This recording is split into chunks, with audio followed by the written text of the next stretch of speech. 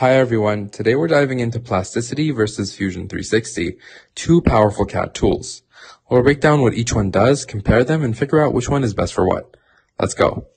First up, we have Plasticity. It's a lightweight polygon-based CAD tool focused on hard surface modeling.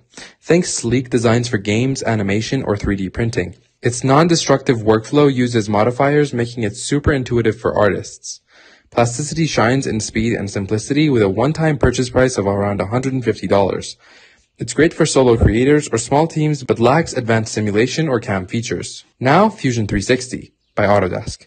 This is a cloud-based parametric CAD platform for engineers and designers. It handles everything: 3D modeling, assembly, simulations, rendering, and even CNC machining. With a subscription starting at $545 a year, it's feature-packed but complex. Fusion 360 is ideal for product development and manufacturing, but can feel overkill for simple creative tasks. So, how do they stack up? Plasticity is faster for artistic, polygon-based designs, perfect for 3D printing or game assets. Fusion 360 dominates for engineering with parametric modeling, simulations, and CAM for production. Plasticity is cheaper and simpler, while Fusion's robust but pricier and steeper to learn.